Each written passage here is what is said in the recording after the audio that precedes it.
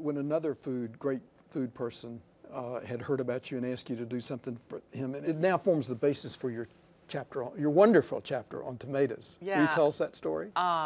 You know, when you're in Eastern North Carolina and you don't have a PR company that represents your restaurant and you're off the beaten path, you have to really jump on all these little nuggets of opportunity. And the Southern Foodways Alliance, which is an organization that promotes and discusses Southern culture via its food, was taking a trip to Eastern North Carolina to study barbecue.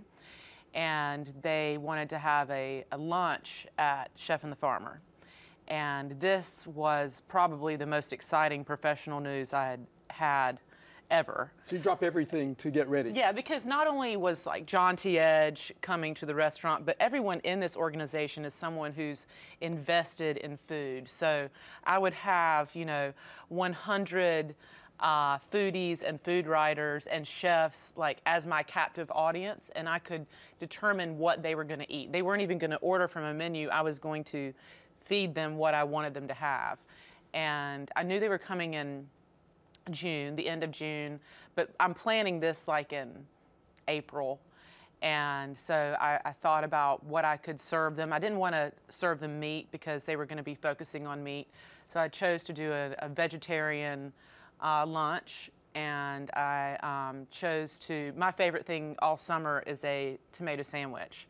So I wanted to serve a tomato sandwich, but I knew that I couldn't just serve them. Couldn't put just white bread Yeah, on white them. bread and Duke's mayonnaise and tomatoes, although that would have been good. So I had to really find a way to elevate the tomato sandwich even more. And it's hard because I was trying to do it in April, and you know, tomatoes are no good in April. So how did you do it? Well, I focused on the mayonnaise. You can say, like some of the authors say, read my book. But tell us real quickly what you did. So I focused on the mayonnaise. You know, I love a regular tomato sandwich, but I also love a BLT. But I was really committed to doing a vegetarian lunch. So I decided to make my mayonnaise kind of taste like bacon. So I smoked corn. And I made a smoked corn mayonnaise, so I had this smoky, savory element.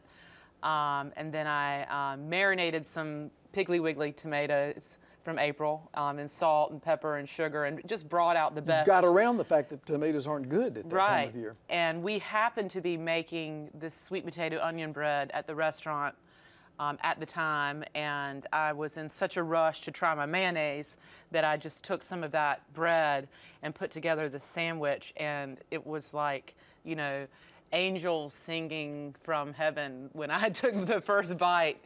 And it turned out that, you know, the bread actually was the perfect foil for the tomatoes and the mayonnaise, and I knew right away that I had something really special.